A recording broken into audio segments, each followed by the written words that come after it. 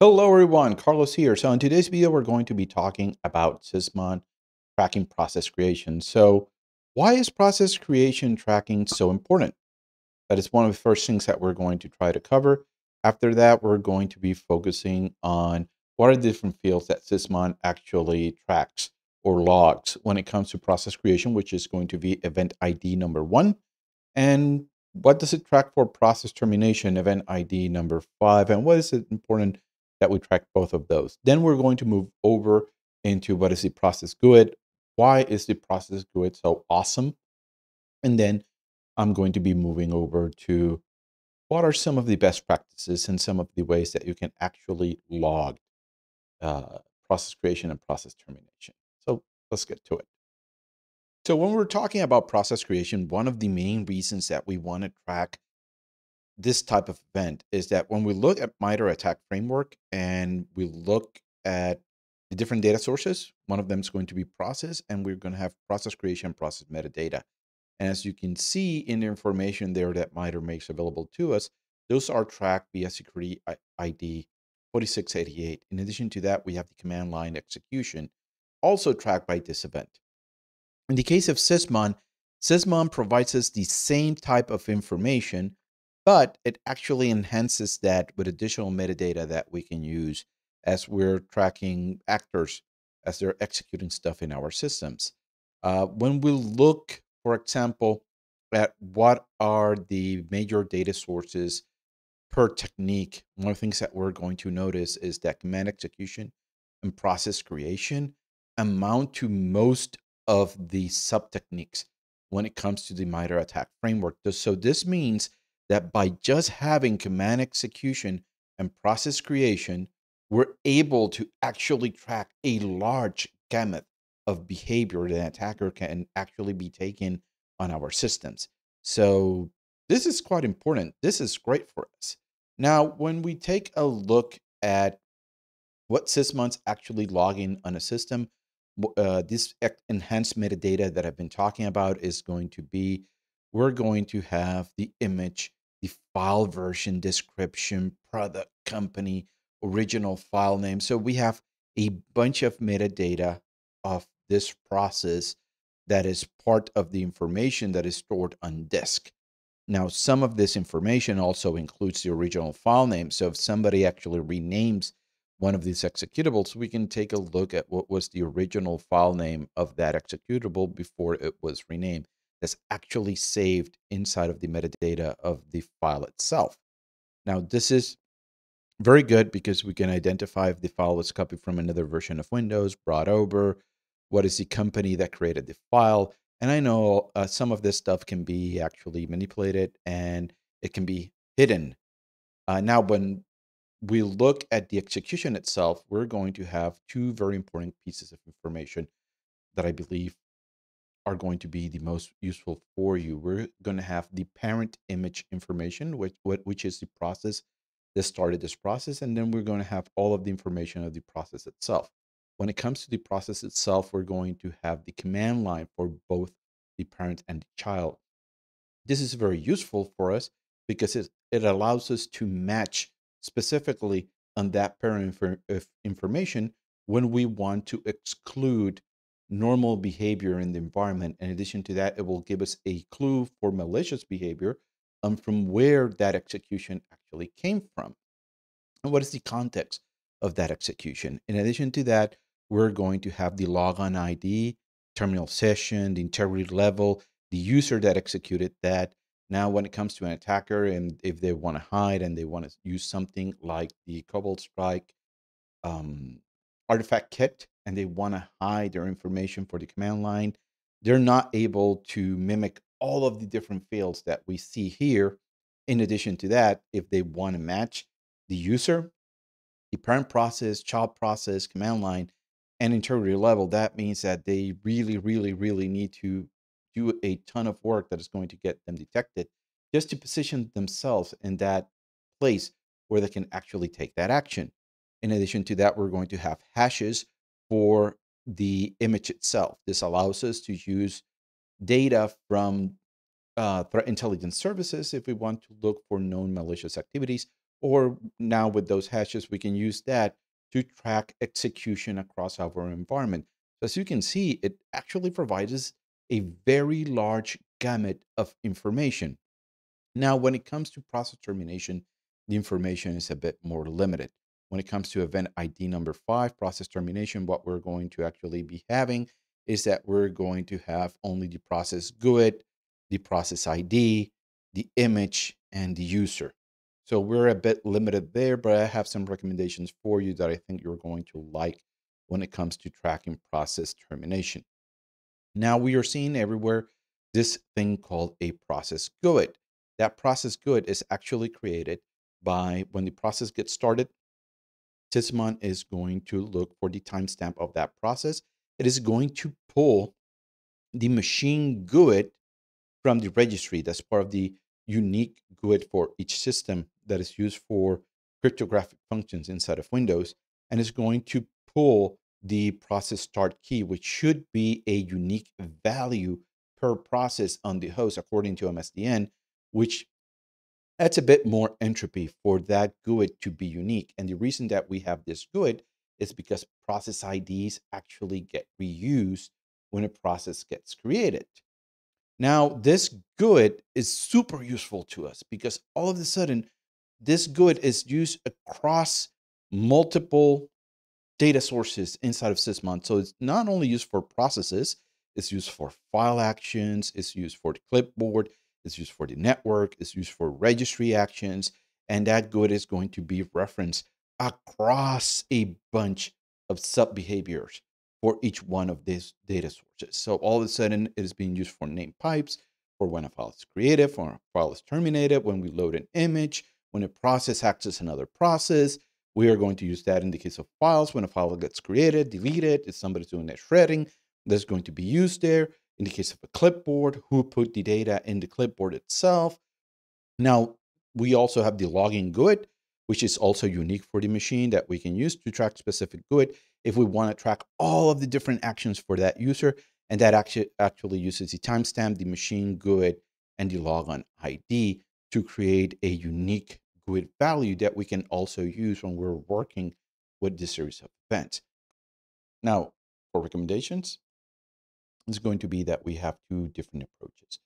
First approach is going to be where we exclude all known good behavior and then we log the rest, which is in my opinion, the best approach, where I'm going to do all of my detections on my SIM and I'm going to handle those over there. And it adds that capability that if something new happens, since I'm already excluding all of the known behavior, it's going to be a lot easier for me to find new behavior that just surface across all of my historical data that I have already archived in my SIM. Now I know storage is expensive. And even if we do that and we're reducing the amount of data that we're logging in, that's still going to be very expensive for us in terms of just simple disk storage. Now, one of the things that we can do is that we can do all of our targeting and all of our detections in addition to our exclusions in the Sysmon configuration itself. Now we're adding a bit more burden on the system in terms of performance, memory use, but I'm saving storage on the other side. I'm going to have a less signal to noise ratio, but if new behavior surfaces, I'm going to then be constantly looking at threat intel data and then writing all of those new rules. There are going to be more gaps, but I'm going to be saving on the other side storage space. So yeah, it's a balancing act. Now, one of the things that you may ask, hey, Carlos, how do I'm going to do all of those excludes? Because excludes still on both sides, and we're excluding all of that known behavior, so we get a better signal to noise ratio. Well, when we look at that, the way I recommend this is to log and say and use pscomshoe in this case to save all of the information for a known good host that you have in your environment. What you're going to be doing is that you're going to be grabbing the user, the parent command line, and the command line that your process data is providing you. We're going to be saving all of that stuff into a variable, and I'm going to be doing a unique. The advantage of doing the unique is that this data is going to be less. If I don't do unique in the case of PowerShell, I'm going to have way too much data to sort through. In fact, if you want to reduce the amount of data that you're going to be processing, I can actually just go into the VM itself here, and I can do process creation data, and then I can just do out grid view. So I can take a look in kind of like a spreadsheet type of GUI. What is the information that I have here? I can select the data that I want, and I can export that either to the command line, or I can even export it into a CSV, or if I prefer, I can also do export CSV, and I can specify a file. So I can say process data.csv, and that data is going to be saved into a CSV file that then I can open with. So we're going to grab that CSV data, we're going to delete data from it, and we're going to reduce that signal to noise ratio that we have there even further. And I can just import that CSV. And one of the things I can do, and this is where the magic comes from PS Gumshoe, I can just do process creation, and I can just do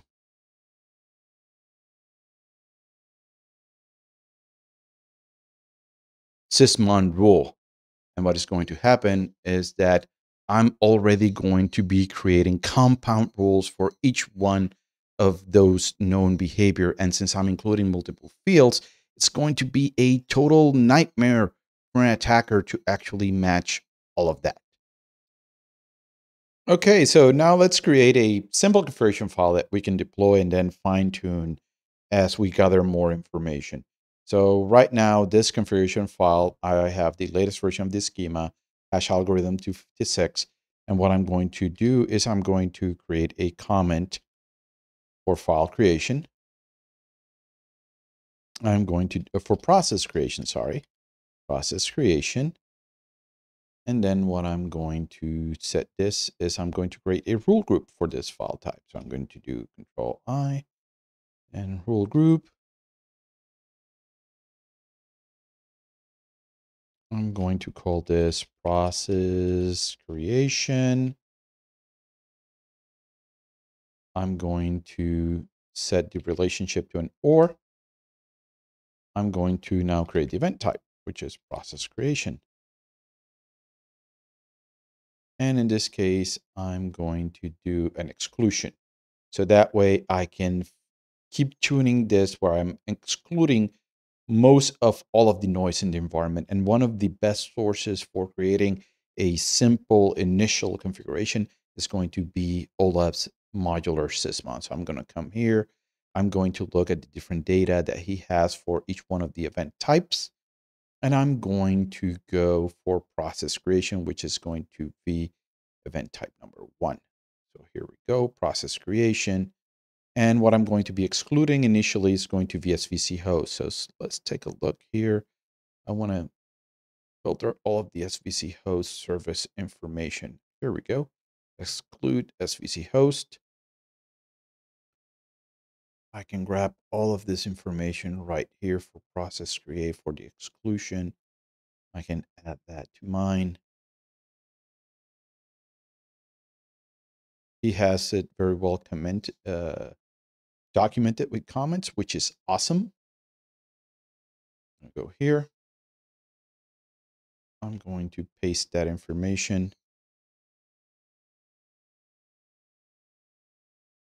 And now I have a simple exclude that I can add and just keep fine tuning. Now I need to also do process termination. So the way I'm going to do process termination is I'm going to create another rule group, and I'm going to start first with a comment.